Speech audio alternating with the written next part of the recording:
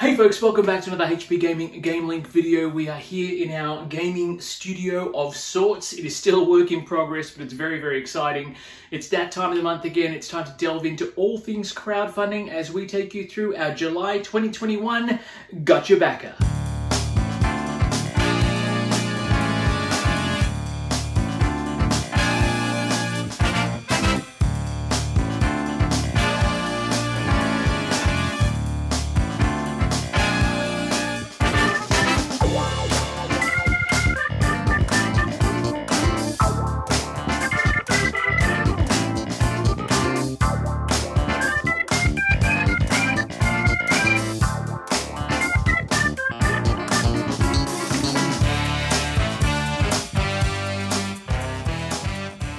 Hey folks, thank you once again for joining me. For those of you who don't know me, and you should by now, my name is Matt, and we are here once again for our July 2021 Gotcha Backer, Episode 2, Season 2. There is a lot to get through today.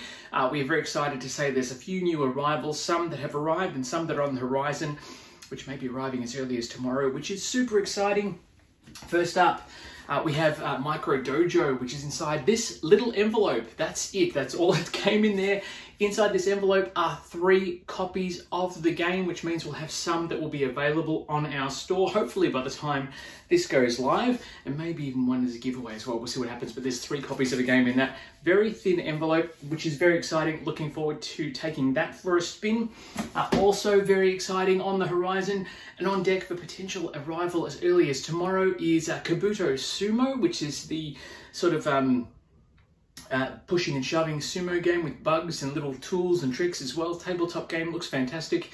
And the ever impressive Twisted Fables 1v1 or 2v2 deck builder with femme fatales from the fantasy realm, Snow White, Seven Dwarfs, that sort of stuff. But very much flipped on their heads, which is absolutely fantastic. Really looking forward to getting my hands on those. But as always, we're going to take you through the 3 different aspects of now, then, and beyond. Then, now, and beyond, I should say. So let's take a look at the project updates that we've got for July 2021 of stuff we backed back then.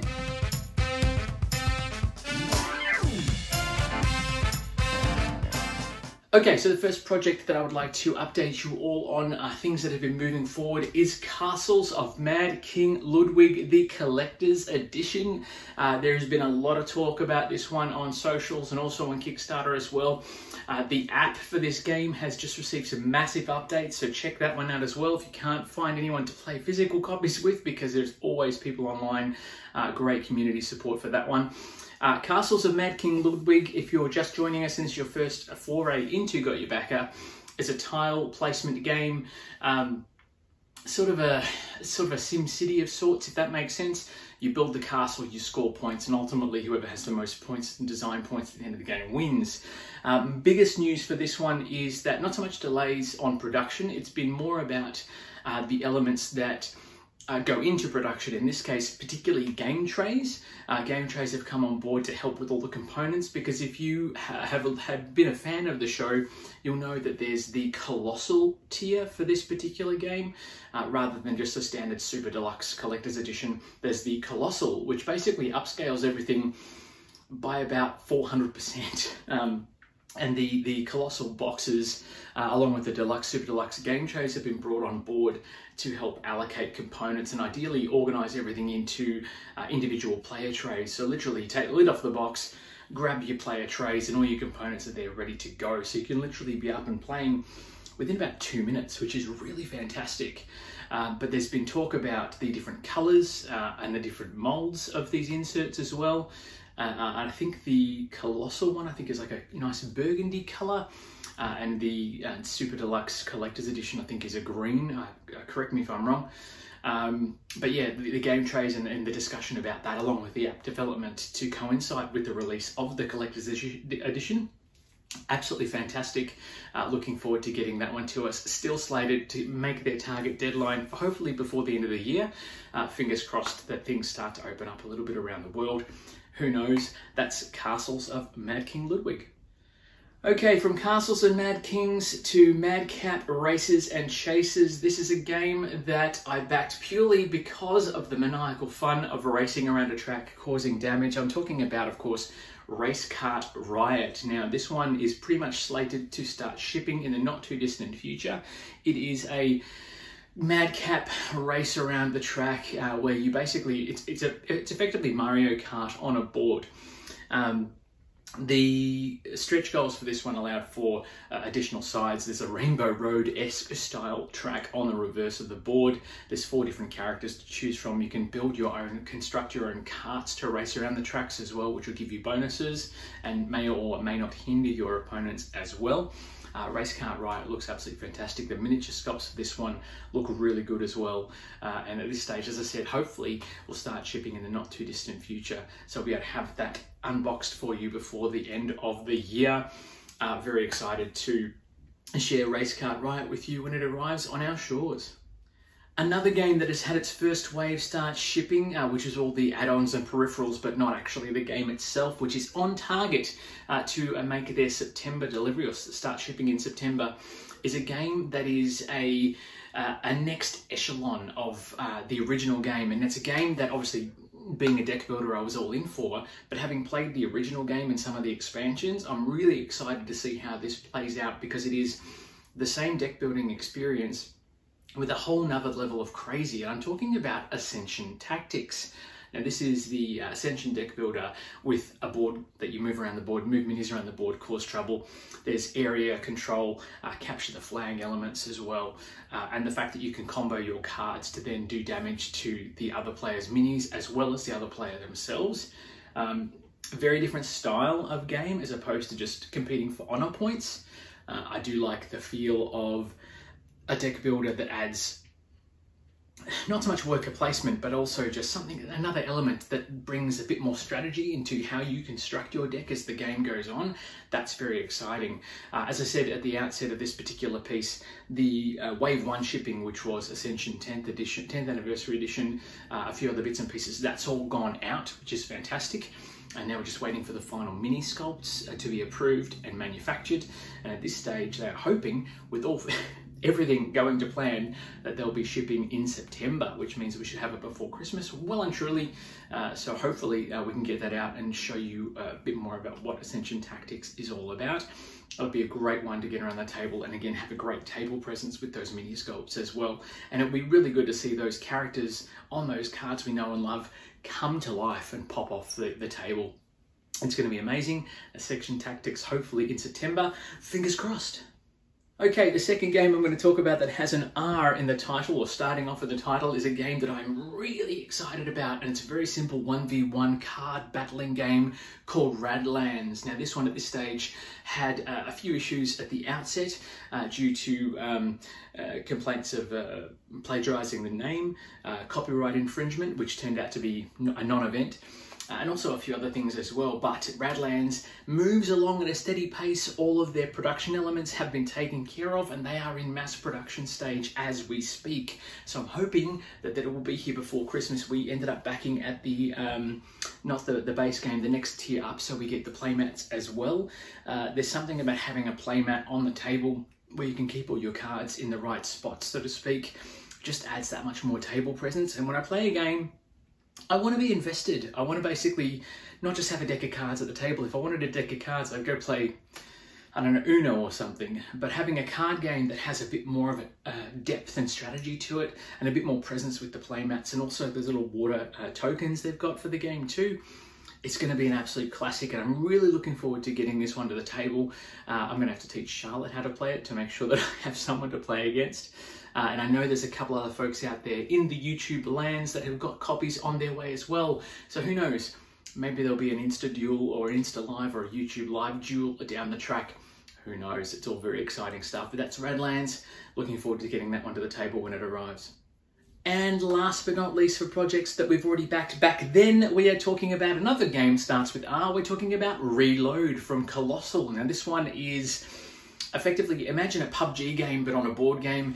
You have to parachute into the island, you run around collecting goodies and wasting your opponents in any spectacular fashion. When you do waste somebody, you cause them to reload, you get a reload marker, and at the end of the game, whoever completes their fame track the furthest will win the game and win the adoration of all the fans who are watching the battles unfold. Reload at this stage has been not so much in development as such, it's been more so they've been developing the stretch goals and the add-on packs with all the extra minis and things as well, because there's a lot that's going into this game. Different map tiles, new map upgrades, lots of stretch goals that are going into the actual core box, which is fantastic.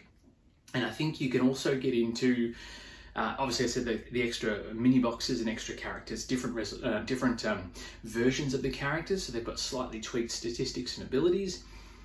Reload at this stage is still on target. There hasn't been any massive delays that have been announced for that one at this stage. So hopefully at this stage it will still hit their shores early 2022, which is very exciting. Reload by Colossal Games look like it's going to be absolutely fantastic.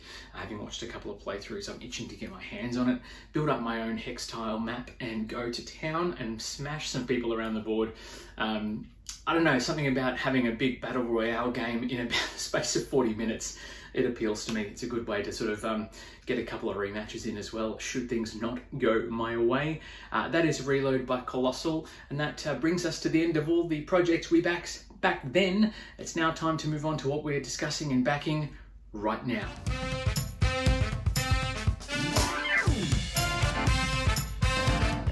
Okay, so we talked about it in our last update in June, but now the time has come. It is finally here. We're going to start off with another deck builder because that's what I'm all about.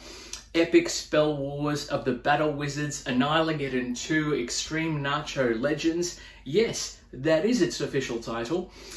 Is currently on Kickstarter at the moment in the dying days of the campaign. So if you haven't already got on board and you don't know what I'm talking about, please jump on board, search Kickstarter for Epic Spell Wars and you will find a plethora of stuff. Fair warning, it is not for the faint of heart and it is very much a cheeky, lewd, crude, rude and very much not PG-13 rated game. Lots of parental advisories and things required. If you've watched our unboxing for Annihilageddon, the first game, the original deck builder, you will know a little bit about what to expect. Annihilageddon 2 Extreme Nacho Legends takes what Annihilageddon and Epic Spell Wars had done before it and just ramps that up all the way up to 11 and then some, right off the Richter scale. The updates we've been getting for this one since the campaign started have all been done by hand, almost like a comic book style, in the same sort of style and art of the game. There is a plethora of guest artists who have come on board. They've designed cards purely because they were asked to. They've designed cards that have been representative of the Wizards and other particular artworks from the original standalone games in the original set of games, Epic Spell Wars games. And the add-on content for this game, there are nacho chips, as in actual proper Dorito nacho chips that you can use to power up abilities. You can upgrade those into proper 3D plastic printed, translucent, neon, crazy epic nachos. There's even a cloth chip bag for you to dip your chips into and keep them safe, which is just ridiculous and totally unnecessary. But I love it. The Gangbangers add-on as well looks really fantastic, where you can bring in gangs to fight on your behalf as you play through to try and win the Annihilageddon trophy. It's literally zany, crazy fun. It uses the same Cerebus engine from DC deck building game, the cleverly titled DC deck building game. But I think there's something about the art on the cards, the fact that you can be bumped off and then come back in fighting on your next turn without any major penalty is just, you'll be out for blood, you'll be out for revenge, and that's what I love about this game. You can literally be down and out for one whole game, getting absolutely thumped, but the next game come back swinging and just take the fight to your opponents for that sweet, sweet, juicy revenge, and I love it. I love it, it's fantastic. Epic Spell Wars Annihilageddon 2 Extreme Nacho Legends is still currently on Kickstarter, so if you haven't got or secured your copy or backed it, jump on board. It's going to be a hell of a time. Okay, dialing back a little bit, we're going to go into something that takes a lot more street smarts, I guess. We're talking about a series of games now that is very much an escape room in a box. We're talking about Escape from the Asylum, which is a series of escape room games a la the Cosmos games Escape or Exit series, where you literally have components that are destroyable. The good thing about this particular style of game is I think that the components are not destroyable and it is replayable a la Scooby-Doo Escape the Haunted Mansion. Escape from the Asylum has a real eerie feel to it, which I really love. And I think it's going to be something that is going to be quite challenging. Again, it's one of those games where you can only really play once or twice. There are some components that change depending on how you play the game. So playthroughs might be a little bit different on your second and third playthrough. I think there's an element of replayability should you play it with a different group rather than with the same group. I think once one group has played it through, though, you won't want to play it through again with the same people, similar to some of the Unlock games that are out there. But the components quality, the fact that you get so much information inside the box as well, or so much content, I should say, inside the box, and there's an expansion to actually expand the base game, I think that's what's going to keep people coming back to it a little bit longer and increase its longevity. I do feel this is going to have a little bit of resale value as well. Once it's played out, you will be able to find it in marketplaces and things around the world at a cheaper price. So if you were to invest or are to invest in this one, you will find resale value down the track, which is very good as well. I think there's something about escape room games. Sometimes they're done really badly. So I think this one here with the eerie feel and theme speaks quite well to a lot of gamers as well, similar to Skeptics, which we spoke about last month. The Escape from the Asylum appeals to me in terms of the themes that I like to play, and the replayability factor as well is a bit of a draw card as well. So it's Escape from the Asylum. Check it out, it's definitely worth a look. Okay, and now we're going to do something a little bit different. I know we're meant to be talking about board games. I am still talking about a board game, but I'm going to talk about a digital adaptation. I am talking about Hero Realms, the digital application. Now, this is a digital adaptation of Hero Realms by White Wizard, or Wise Wizard Games as they're now affectionately known. And it is a game that is a beautiful replica of the Star Realms / Hero Realms deck building engine. Now, this app also has the competitive mode, I think, built in too, the cooperative mode as well as the competitive mode. It looks fantastic, and if you get on board the Kickstarter, you will get upgraded accounts, legendary status, all that sort of stuff that you can then jump right in and start to build out your decks. The Kickstarter allows you access to the beta build of the game, so you will get to play test it before it all goes live, which I believe won't happen until March of 2022. So you'll get that full sort of 8 months prior access before everything happens, which is awesome. Really love that.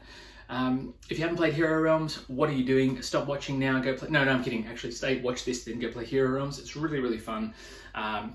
4 factions that you can use to do some epic combos where you're doing, 15, 16, 30 points of damage in a turn and really bring the hurt, which is fantastic. And the solo and cooperative campaign modes for the Ruin of Thandar and Lost Village, really worth a look as well. They are quite the challenge, and I love that about this game. It's fantastic. The digital version is only running for about 8 days on Kickstarter, so I believe there's only about 4 days left. That's at the time of this recording, so hopefully it'll still be live. Hopefully I'll get this up before the end of the week. But Hero Realms Digital, definitely worth a look. It's going to rival Star Realms, the application that's on Steam and iOS. Looking forward to getting my hands on that immediately after the campaign ends. Check it out, Hero Realms Digital. Alright, moving back now to the board game side of things with a game that I just happened to come across by pure happenstance in my searches through Kickstarter, a game called Soul Raiders. Now, this is a game that has been designed by Splendor aficionado Marc-Andre, and it's a, how do I describe it, an epic co-op adventure with pure immersive storytelling style gameplay. Now, a game of this is meant to last between 2 to 4 hours, depending on how many players, and obviously how far you want to take the storytelling element. What I love about this game is that it's designed around 3 unique locations or worlds, and each world has its own ecosystem of beasties, monsters, and people to interact with. So you can pick and choose how your story unfolds. The AI of this one, this is a sort of an adventure. I don't want to say dungeon crawler because the different scenarios and themes and areas are obviously quite different to that. But the AI for this one, based on some really simplified rules, will react accordingly based on the actions of the players. And I think the ingenious, beautiful part about this is that every time as you play through a scenario or play through a game, the game is going to react accordingly and basically learn from your actions through the simple AI rules. So you might start off trying to build up your resources and basically farm for experience to level up characters and learn new abilities. But then you'll find that the game will respond accordingly and all of a sudden bring out nastier, tougher, and you know, more plentiful characters or enemies for you to thwart your plans. Imagine it sort of a fast-paced action-adventure Diablo-esque style game where it's basically one versus the many, whether it's 1 to 4 of you versus hundreds of thousands of minions and things as well. There are going to be locations or aspects of the game where you'll be facing down hordes of enemies at any one time and have to think really quickly and plan your moves accordingly, not just amongst yourself but amongst the rest of the people in your party to take down those hordes of enemies. And that co-op almost hopelessness is going to be something that's going to make this game quite unique and also quite a challenge. For when you overcome those challenges, it's going to be stories you're going to be talking about with your friends when you're having downtime and a beer after the onslaught. There is something like 800 different cards and location cards and things in this game. It is huge, absolutely huge. Soul Raiders is something that is looking like it's going to be absolutely epic, and I mean epic in the most grand scale I can think of. My concern is that with the 800 cards and everything else, there's going to be a lot of sorting and things. My also concern is that as you're sorting through things for the first time, you might end up spoiling stuff down the track if you haven't played it for the first time. And I think this is a game that's going to be built heavily on revealing the next card or seeing what else there is to do, similar to a campaign of Arkham Horror LCG. You don't want to know necessarily what's coming next until you have to pull that card. And my concern is that there's so much components you could potentially spoil a little bit of a surprise for yourself. Having said that, there's that much components, that many cards, that if you happen to see something, chances are by the time it actually gets to the point to reveal that card, you would have forgotten that it's in there anyway. So it does have that working for it as well. Soul Raiders at this stage is, I don't know, 500% funded. So there's a lot of people on board.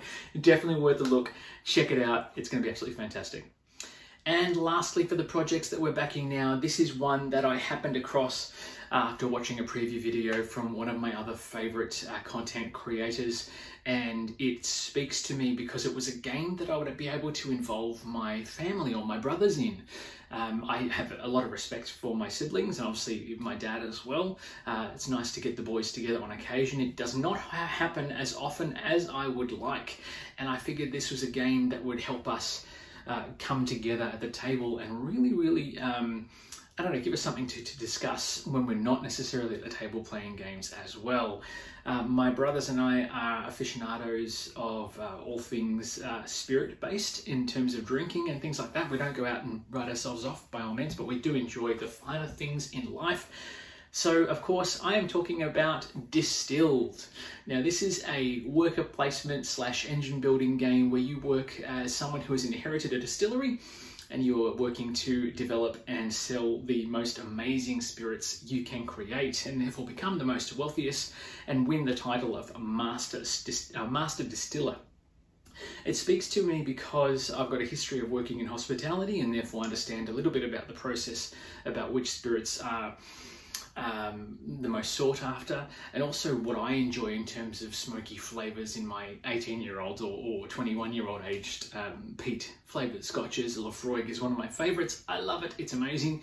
So to be able to play a board game with my brothers who also have the same sort of aficionados or have the same sort of understanding of the distilling process and what they like and don't like, and be a bit more of a connoisseur, sitting around the table talking about what we're creating and drinking as well while we play. The game does come with a set of coasters, by the way, which was a nice touch. Distilled, it speaks to me on such a personal level to be able to have something that I can play to connect with my family. Not just because of the sheer class and the connoisseurism of developing those spirits, whether it's whiskey, vodka, or whatever the case may be, but you can play cards to develop your own and create your own flavors, including the 4 blank cards they've just announced they're going to be including as well. So you can develop your entire own spirits from scratch with chocolate notes or whatever the case may be. Choose your poison. Distilled is absolutely smashing goals on Kickstarter. They have just unlocked a first player medal for the a token for the first player, and on the reverse it's got Master Distiller on it for the person who achieves victory. The mini campaign, mini expansion is included in the all-in pledge as well. The coasters that I mentioned as well, they've really, I think a lot of people appreciate a good drop, and I think this is why this game has done so well. It's been developed in multiple languages now as well, which is fantastic, and if they can get to a certain point, they'll be able to bring it to German markets and other Euro markets as well, which is absolutely fantastic. If you haven't checked out Distilled, they are still running live on Kickstarter as we speak at the time of this recording. It's definitely worth a look purely for the worker placement engine building mechanic alone. Being able to sell off your goods at a higher price to turn a profit, it's going to be something worth checking out. I know that I'm going to enjoy the hospitality element, sitting back with a nice glass of something on the coasters as well as we play. It's going to be a really good time. And who knows, down the track when it arrives, I can get all the boys around and we'll be able to give you a playthrough as well. Who knows? But look, if you've got a favourite spirit, by all means pop it in the comments below. But yeah, Distilled, it looks like it's going to be an absolute classic, absolute favourite. And that should be out, I think it's going to be March or April 2022. Correct me if I'm wrong. But yeah, at this stage, hopefully the market's eased by then and they'll be able to ship on schedule. Distilled, check it out, definitely worth a look. And that brings us to all the things we're backing now. And obviously now the only place to go from here is beyond. So we're going to have a look now at some of the projects that are coming up in the not too distant future.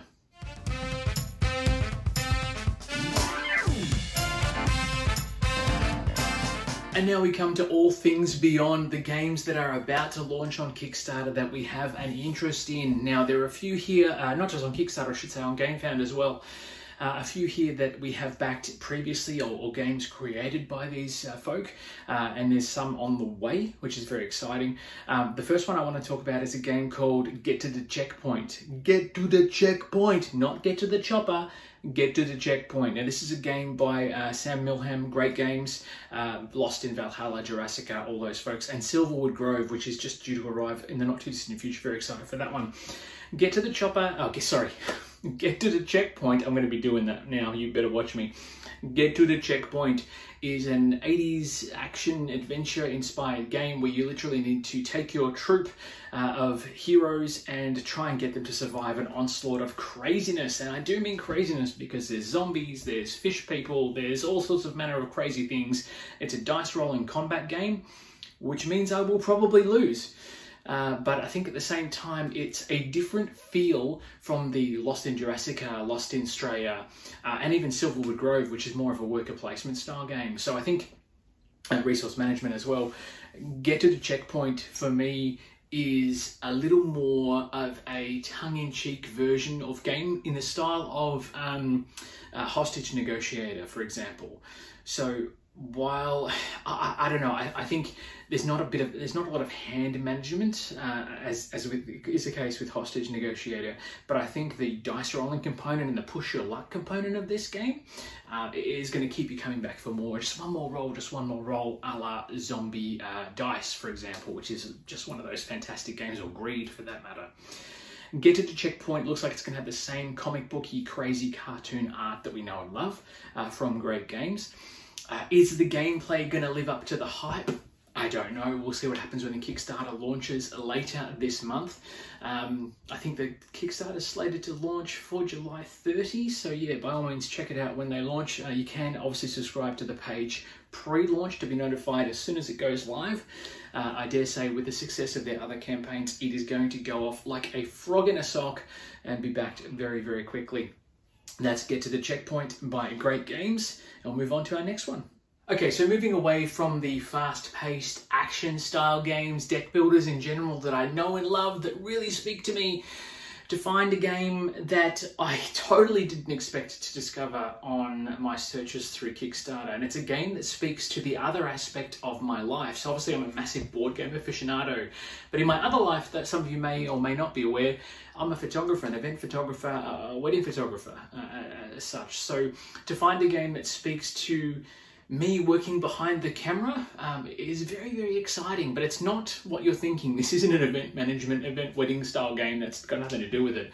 This is a game that puts you behind the camera in a very unique and wonderful location. And I am talking about Wild Serengeti. Now, in this game, you take on the role of a documentary producer, and you are trying to photograph and record animals in the wild to create the most inspiring documentary you possibly can. Now, the project hasn't launched on Kickstarter, but from what I know of this game, the components are just incredible. They're mind-blowing. They're beautiful, handcrafted or laser cut, whichever way you think about it. They're meeples in the style of the animals you'll come across in an African savannah. So there's even, I think, a Zazu-esque style bird, and then there's, you know, lions and obviously zebras and everything else as well. There is a 3D board a la Everdell, which, I don't know, just about moving characters and moving animals into different locations to create the best tableau. It just looks fantastic, and it's, I think, going to be an element of a worker placement and action point system, but at the same time, Wild Serengeti is going to have something that I really, really, really look for in a board game, and that's table presence. Setting up that tableau, that scenery, and then moving the pieces around to create those look.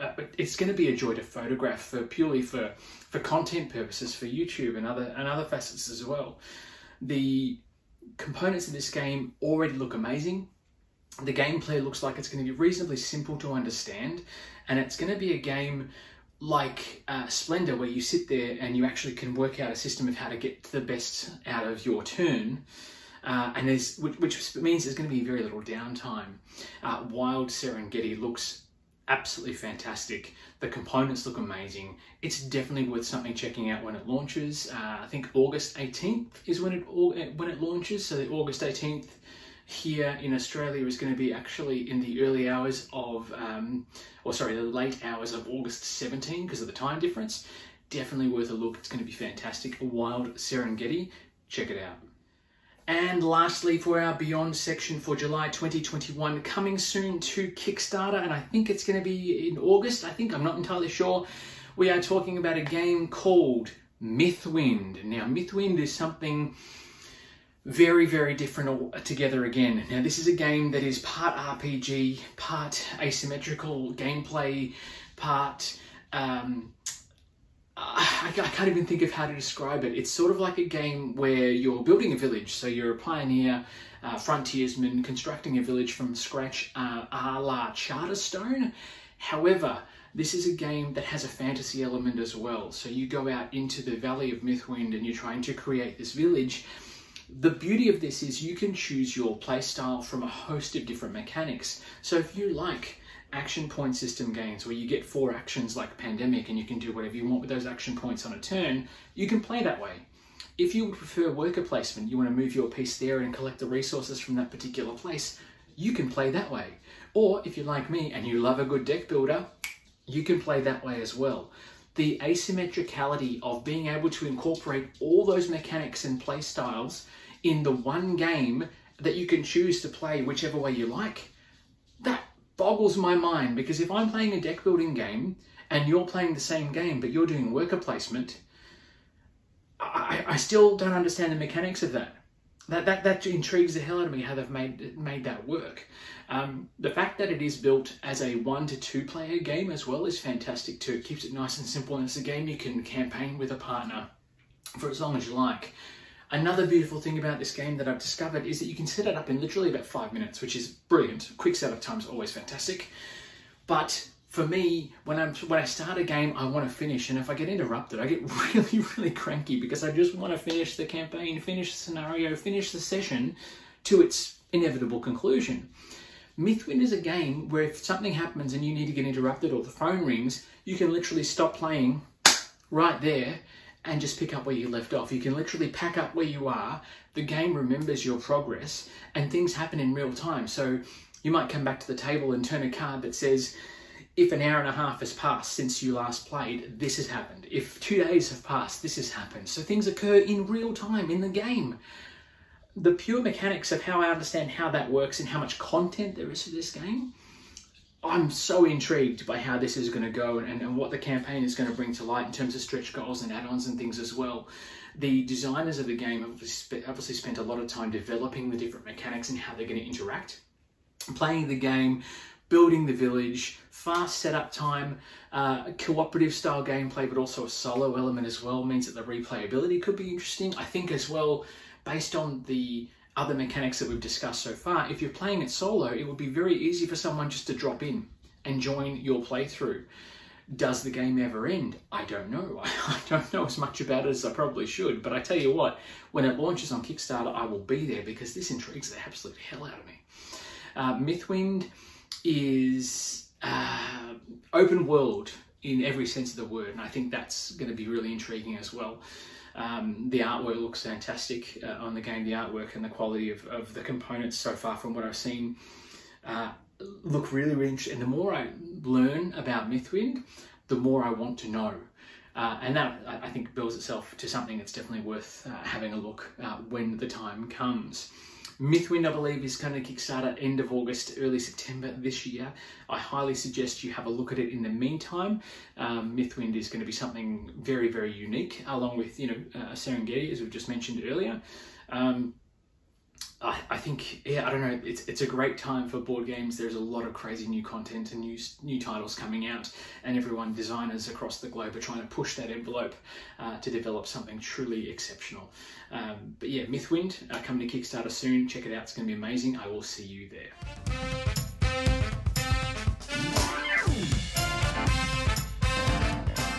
And that is it for all of the updates for July 2021. What gems have I missed? Is there a game that you've come across that you think is better than the ones I've listed here? By all means, pop it in the comments below, or you can always hit us up privately at orders@hbgaming.com.au.